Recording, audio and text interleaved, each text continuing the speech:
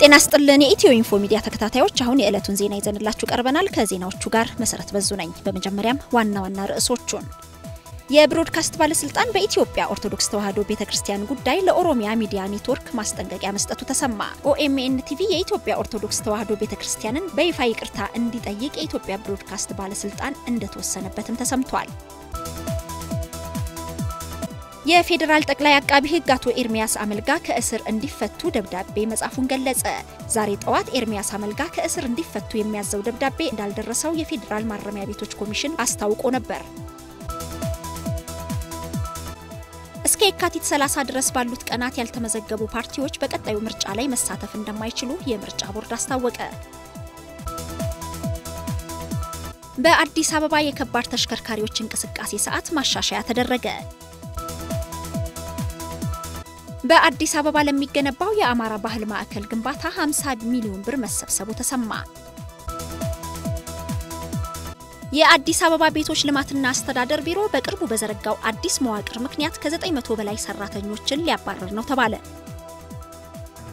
ወደ ዝርዝር ዜናዎቹ እናልፋለን የብሮድካስት ባለስልጣን በኢትዮጵያ ኦርቶዶክስ ተዋሕዶ ቤተክርስቲያን ጉዳይ ለኦሮሚያ ሚዲያ ኔትወርክ ማስጠንቀቂያ መስጠቱ ተሰማ ኦኤምኤን ቲቪ የኢትዮጵያ ኦርቶዶክስ ተዋሕዶ ቤተክርስቲያንን በይፋ ይቅርታ እንዲጠይቅ የኢትዮጵያ ብሮድካስት ባለስልጣን እንደተወሰነበትም ተሰምቷል ማስጠንቀቂያው የተሰጠው በኢትዮጵያ ኦርቶዶክስ ተዋሕዶ ቤተክርስቲያን ጴጥሮሳውያን የቤተክርስቲያን ክብርና መብት አስጠባቂ ህብረት ለባለስልጣኑ ባቀረበው አቤቱታ መነሻነት ሲሆን ባለስልጣኑ በአዋጅ ቁጥር 533/99 በአንቀጽ 7 ንዑስ አንቀጽ 10 በተሰጠው ተግባርና ኃላፊነት መሰረት በቀረበው ቅሬታ ላይ ተገቢውን ማጣራት በማድረግ የሚዲያ ተቋሙን ምላሽና ማብራሪያ ተመልክቶ በመመሪያ ቁጥር 03/2000 መሰረት በማጣራት ቅዳሜ ጥር 29 ቀን 2012 ዓ.ም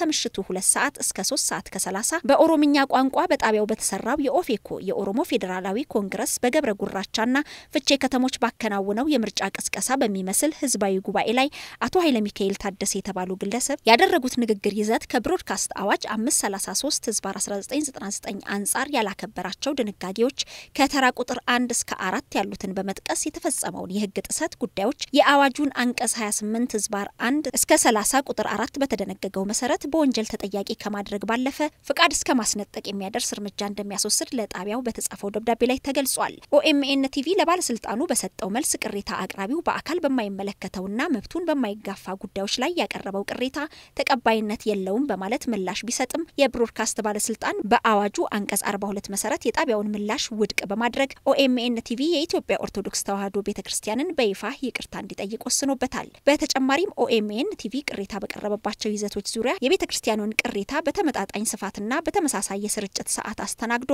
ሪፖርት እንዲያደርግ የታዘዘ ሲሆን በህግ አግባብ ብቻ ሀገራዊ ሰላምን የሚያደፈርስ የህዝቦችን አብሮ የመኖር እሴትን የሚሸረሽር መልእክት እንዳያስተላልፍና ሞያዊ ስነ ምግባርን አክብሮ እንዲሰራ በማለት በትላንትናው ዕለት በተጻፈ 4 ገጽ ደብዳቤ የብሮድካስት ባለስልጣን ለኦኤምኤን ቲቪ ከባድ ማስጠንቀቂያ እንደተሰጠው ተሰምቷል የፌደራል ጠቅላይ አቃቢ ሕግ አቶ ኤርሚያስ አመልጋ ከእስር እንዲፈቱ ደብዳቤ መጻፉን ገለጸ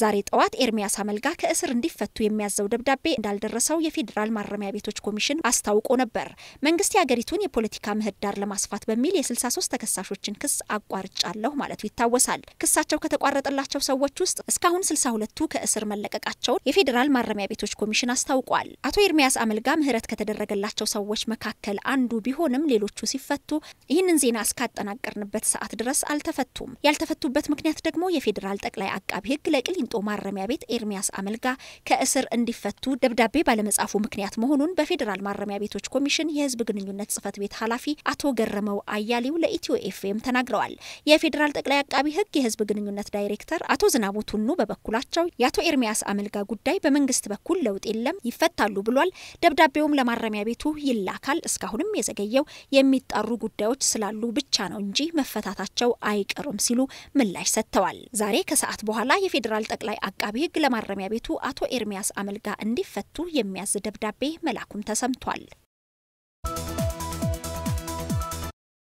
እስከ እስከ የካቲት 30 ድረስ ባሉት ቀናት ያልተመዘገቡ ፓርቲዎች በቀጣዩ ምርጫ ላይ መሳተፍ እንደማይችሉ የምርጫ ቦርድ አስታወቀ። የኢትዮጵያ ብሔራዊ ምርጫ ቦርድ የፖለቲካ ፓርቲዎች ክትትልና ምዝገባ ስራዎችን እያከናወነ እንደሆነ ገልጿል። ከነዚህ ተግባራት መካከል አዲስ መስራታ ላይ የሚገኙ የፖለቲካ ፓርቲዎችን ማገዝ፣ የምዝገባ ሂደቱን ህጉ በሚጠይቀው መሰረት መከናወኑን ማረጋገጥና ድጋፍ መስጠት አንዱ ስራይ ነው ብሏል። በሌላ በኩል ደግሞ በቀድሞ ህግ መሰረት ተመዝግበው የሚገኙ ፖለቲካ ፓርቲዎች በአዲሱ ህግ የተቀመጠውን መስፈርት አሟልተው እንዲያጠናቅቁ የእያንዳንዱን ፓርቲ ሰነድ በመገምገም ዝርዝር ድጋፍ መስጠትና ማሟላቱን ማረጋገጥ ሌላው ስራው እንደሆነ ገልጿል። ቦርዱ እነዚህን ተግባራት አከናውኖ ለመጪው ምርጫ ፓርቲዎችን ብቁ የማድረጉ ስራ ጊዜ የሚወስድ በመሆኑ ለመመዝገብና ለምርጫ ለመወዳደር የሚፈልግ አዲስ የፖለቲካ ፓርቲ ወይንም የግለሰቦች ስብስብ እንዲሁም ግንባርና ቅንጅት መፍጠር የሚፈልጉ ፓርቲዎች አስፈላጊ ሰነዶቻቸውን እስከ የካቲት 30 ቀን 2012 ዓ.ም ድረስ ለቦርዱ እንዲያስገቡ አሳስቧል። በመሆኑም ለምዝገባ በሚል ከየካቲት 30 በኋላ የሚመጡ የምዝገባ ማመልከቻዎች በተለመደው አግባብ የሚስተናገዱ ቢሆንም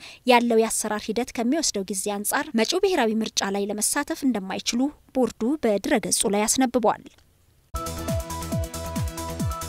በአዲስ አበባ የከባድ ተሽከርካሪዎች እንቅስቃሴ ሰዓት ማሻሻያ ተደረገ። በአዲሱ ማሻሻያም ከባድ ተሽከርካሪዎች ከጧቱ 1 ሰዓት እስከ 3 ሰዓት እንዲሁም ከሰዓት ከ10 ሰዓት ከ30 እስከ 12 ሰዓት ውጪ ባሉ ሰዓቶች እንዲንቀሳቀሱ መወሰኑን የከንቲባ ጽፈት ቤት አስታውቋል። ማሻሻያው የተደረገው የተለያዩ ተቋማት በስራ ገደቡ ምክንያት በተለይም የግንባታ ስራዎቻቸውን ለማከናወን መቸገራቸውን ቅሬታ በማቅረባቸው ነው ተብሏል። በመሆኑም የትራፊክ እንቅስቃሴውን ጫና ውስጥ በማይከት መልኩ ማሻሻያ ተደርጓል ተብሏል። እስካሁን በነበረው ህግ ከተማዋ የሚገኙ ከባድ ተሽከርካሪዎች ከጧቱ 4 ሰዓት እስከ ቀኑ 10 ሰዓት ድረስ ብቻ ነበር መንቀሳቀስ የሚፈቀድላቸው። በአዲስ አበባ ለሚገነባው የአማራ ባህል ማዕከል ግንባታ 50 ሚሊዮን ብር መሰብሰቡ ተሰማ። የአማራ ህዝብ ራሱን ለማልማት ከሚያደርገው ጥረት በተጨማሪ ያለውን ቱባ ባህልና ማንነቱን ለሌሎች ለመሸጥና ለሀገር ውስጥና ለውጭ ጎብኚዎች ክልሉን እንዲጎበኙ ለማስተዋወቅ ታሳቢ ተደርጎ በአዲስ አበባ የባህል ማዕከል ለመገንባት መታቀዱን የአማራ ልማት ማህበር ህዝብ ግንኙነት ኮሙኒኬሽን ዳይሬክተር አቶ አለማየሁ ሞገስ ለአማራ ክልል መገናኛ ብዙሃን ተናግረዋል። አቶ አለማየሁ እንዳሉት አማራ ያሉትን ባህል ወግና ስርዓት በማስተዋወቅ ራሱን በኢኮኖሚ ማደራጀትና ጠንካራ ኢኮኖሚ ያለው አካባቢውን ለቱሪስቶች በስፋት እያስተዋወቀ መሸጥ አለበት። ለዚህ ደግሞ ዋናው የባህል ማዕከል ነው። ይህንንም ታሳቢ ተደርጎ ነው የባህል ማዕከሉን ዋና ከተማው ላይ መገንባት እንዳስፈለገ የተናገሩት። የባህል ማዕከሉን መላው የአማራ ህዝብ ተወላጆችና ወዳጆች በሚያደርጉት ድጋፍ ለመገንባት ነው ታሳቢ ተደርጎ እንቅስቃሴ እየተደረገ ያለው ተብሏል።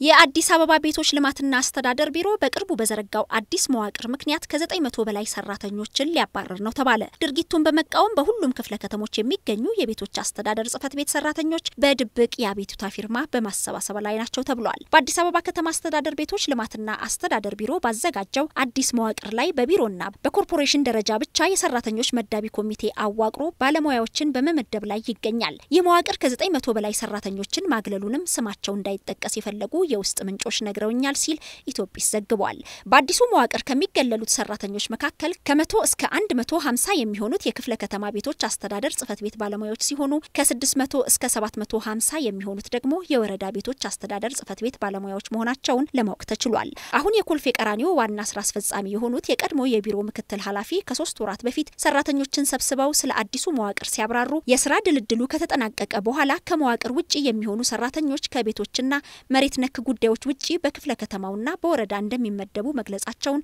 ሰራተኞች ለኢትዮጲስ ተናግረዋል። ባለሙያዎች ይህንን በመቃወም ቅሬታቸውን ለፐብሊክ ሰርቪስ ቢሮ፣ ለቤቶች ልማትና አስተዳደር ቢሮ እንዲሁም ለኮርፖሬሽኑ በተለያዩ ጊዜያት ቢያቀርቡም ምላሽ እንዳልተሰጣቸው ተሰምቷል። በመሆኑም በ10ሩም ክፍለ ከተሞች በየወረዳው የሚገኙ የቤቶች አስተዳደር ጽፈት ቤት ሰራተኞች ፊርማ በመፈራረም ወደ ቤቶች ልማትና አስተዳደር ቢሮ፣ ወደ ቤቶች ልማትና ኮርፖሬሽን እንዲሁም ወደ ተለያዩ መገናኛ ብዙሃን አቤቱታ ለማቅረብ በድብቅ ፊርማ ያሰባሰቡ መሆናቸውን ስማቸው እንዳይጠቀሱ የፈለጉ ሰራተኞች ነግረውኛል ሲል ኢትዮጲስ ዘግቧል።